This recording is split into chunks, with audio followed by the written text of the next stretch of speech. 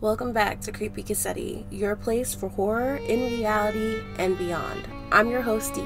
If this is your type of content, please hit the like button, the subscribe button, and the notification bell so you'll know every time I drop a new video, and let's get right into it. I have to say, I do really love Halloween. I love the babies and pets in their little costumes, the creative expressions people bring to their attire and surroundings. I love the smell of the crisp fall air, and I also have one hell of a sweet tooth, and I think the idea of free candy is just great.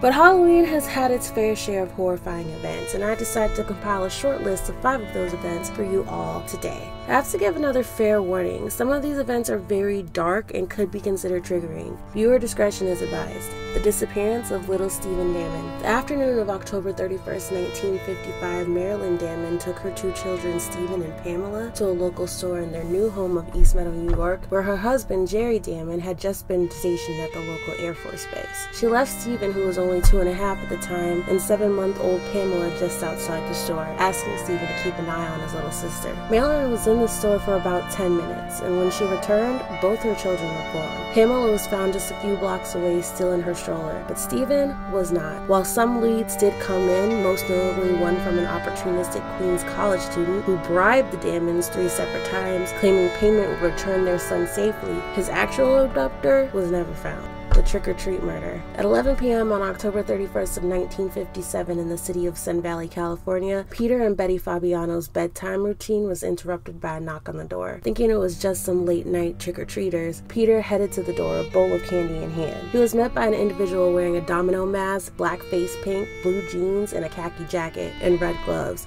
and from what Betty told the police, a person that sounded like a man imitating a woman. The murder weapon was a .38 caliber pistol hidden by a brown paper bag. Peter was for the most part a law-abiding citizen. The only charge he ever incurred was for bookmaking. Otherwise, he was a well-to-do hairdresser and ex-Marine who operated 2 salons in the San Fernando Valley of California. So at first, police were at a loss. It wasn't like he was someone who had enemies or someone who regularly tangoed with the criminal underworld. But somehow, the trail led back to Joan Rabel, a freelance photographer who worked a brief stint in one of Fabiano's salons. During her time working there, she and Betty Fabiano became friends. Their friendship really blossomed when Betty moved in with Joan during her brief separation with Peter. But when Betty decided to return home, Peter would not allow her to have any contact with Joan. When Joan was questioned, her continued response was that she had not pulled the trigger, and she tried to throw the cops off of her trail by saying her car had been in the driveway all night. An anonymous tip soon led the police to a department store lockbox that contained the murder weapon. Some ballistics testing and a scan of local gun shop registries led the police to Goldine Pizer. Pizer was a sniveling mess during her questioning, and it didn't take much coaxing for her to give up the entire confession. Joan had been the plot deviser,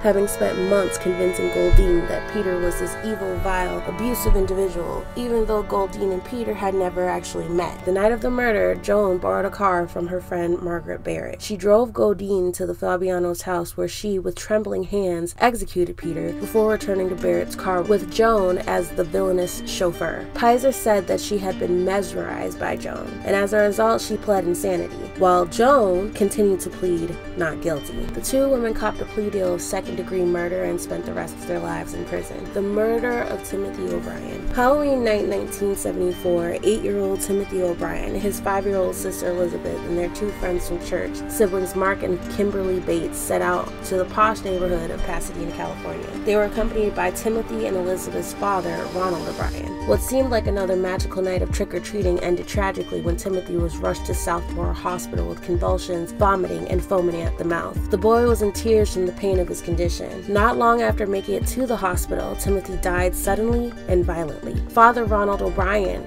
appeared to be in great despair, telling the police that Timothy had asked for one more piece of candy before going to bed. He was given a pixie stick and proclaimed that the treat was bitter. Ronald even said he bought the boy a glass of Kool-Aid to wash away the taste, and a few minutes later, the vomiting began. The pixie stick was the murder weapon, as it had been laced with cyanide. Police canvassed the area in the early morning hours, waking up locals and checking in on their children. They were trying to tie together some clues and get an idea of who would want to hurt California's most vulnerable residents. A few days later, Timothy Timothy was laid to rest. His father sang a solemn tune at his funeral, but his behavior was starting to rub police the wrong way. They thought he was a little too calm for someone who had just lost a child, but they weren't going to jump to the conclusion that this grieving father was the cause of his son's demise. A few days later, Ronald O'Brien rode along with the officers and pointed out a house along the route, where he stated the owner of the house handed him 5 pixie sticks. 4 of the pixie sticks were handed out to Timothy, Elizabeth, and the Bates siblings, and the last one was given to a Whitney Parker, an 11-year-old boy who used his church connections with the family to get Ronald to hand over the treat. None of the other 4 children were harmed, having not had the chance to consume the sticks. Police questioned the home's owner and found that his alibi was airtight. The night of Halloween, he had been working at the Hobby Airport Halloween night as an air dispatcher. When his alibi checked out, the police started really looking into Ronald. What they found out about Ronald was that the man had a series of financial issues, had submitted some fake insurance claims, and while Ronald was an optician, he had a history of habitual job hopping. He'd even boasted to some family friends that he would come into money before year's end. A Galena Park insurance agent contacted the police to tell them that Ronald had paid cash for 2 life insurance policies of $20,000 for both Timothy and Elizabeth. Another insurance agent, Robert Ballou Jr., had talked Ronald into buying 2 smaller policies on the children that would pay out $25,000 once the children reached 23 years old. The evidence continued to mount. Friends even came forward to inform the police that Ronald had asked how much cyanide it would take to kill a person. Detective Sergeant David Mulliken interrogated Ronald. He changed his story multiple times and was caught up in multiple lies. Ronald O'Brien was convicted on June 3, 1975, after 45 minutes of deliberation, and it took just another 70 minutes to sentence the filicidal man to death. Ronald's lawyers attempted to overturn the conviction multiple times, unsuccessfully, and O'Brien was executed by lethal injection on March 31, 1984 at the State Penitentiary in Huntsville, Texas. Make a note. The murder of Shirley Lynette Ledford. Halloween night, 1979. 16-year-old Shirley Ledford, who went by Lynette, was hitchhiking back to her home in Burbank, California after a Halloween party. She was picked up by 2 men, Roy Norris and Lawrence Whitaker, better known as the Toolbox Murderers. Lynette would be their final victim. The 2 men committed 4 other murders of underage girls in the Los Angeles County area during a 5-month span in 1979. They were called the Toolbox Murderers because they carried a toolbox and used its contents to torture and murder their victims. Lynette had been kidnapped, raped, tortured with a screwdriver, and eventually strangled with a clothes hanger. Her brutal murder was caught on tape by the men and used as evidence to put them away. Her cries and pleas for mercy were so gut-wrenching to the jurors that some cried or had to leave the courtroom. Norris entered a guilty plea to avoid the death penalty and testified against Whitaker. Whitaker was sentenced to death. Norris was sentenced to 45 years to life in prison and died on February 25th of 2020. Due to California's legal challenges with the death penalty, Whitaker ended up dying on death row December 13th of 2019.